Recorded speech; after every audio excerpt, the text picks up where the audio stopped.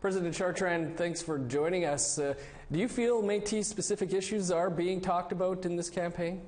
Well, you look at the statements and policies and sort of agendas that are being displayed on what the priorities are.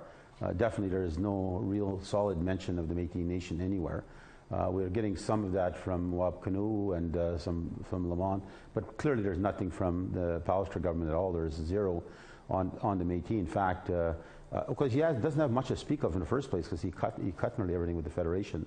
And there's of course court case that's going on September 11th, the day after the election, regarding the $67 million that he cut from the Manitoba Hydro agreement we had with the board and with the president of Hydro. So from that context, there is obviously no promises or commitments at all being made to 120,000 Métis from the Pallister government at this point in time.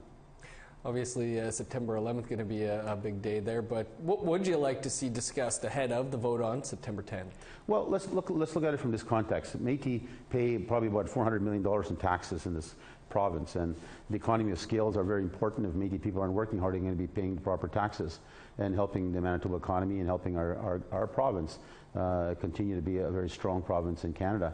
And clearly, from the context of where the government's going, there is no economic strategy from them. I'd love to see and hear a Métis-specific economic strategy where investments are going to be put into the communities, where jobs will be created, where we look at the health conditions right now is costing all of us as taxpayers, including Métis taxpayer, millions upon millions of dollars because of a lack of strategy, lack of investment.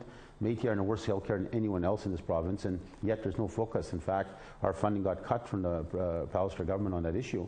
So you look at education, again, we find our children, and studies have been showing that, our children are in worse health care. In fact, preschool showing that we are failing miserably to the Métis children in this country, and in this province particularly. So there's a lot of gaps that are occurring, and I think what Manitobans need to understand, this is not a Métis issue, it's a Manitoba issue, because at the end of the day, if the Métis will fail and will hurt, will find themselves in a very difficult position, all Manitobans will have to pay that price, including us as taxpayers. So if by not investing and not planning properly, it's going to cost all of us a lot, and that shouldn't be where it is. There should be a direct plan.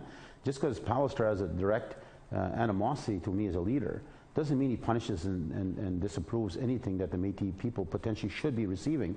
If not, don't take our taxes. Let us have our taxes back, and we'll run our own issues and run our own affairs.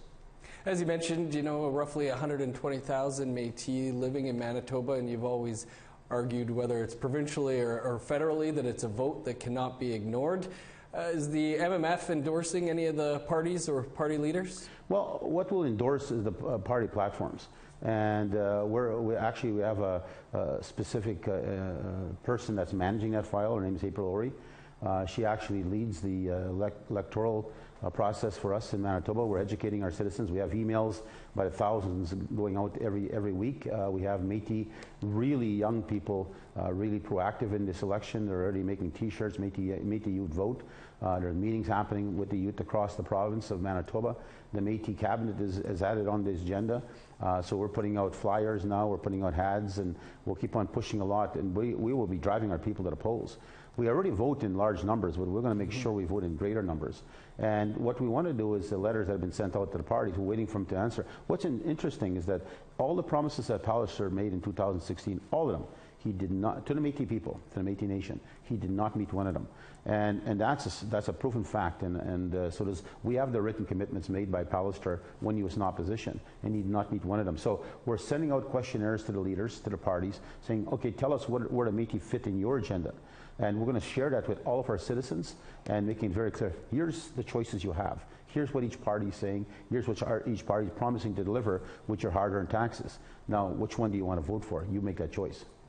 President Chartrand, we'll have to leave it there, but appreciate you taking some time for us here today. Thank you very much, Dennis.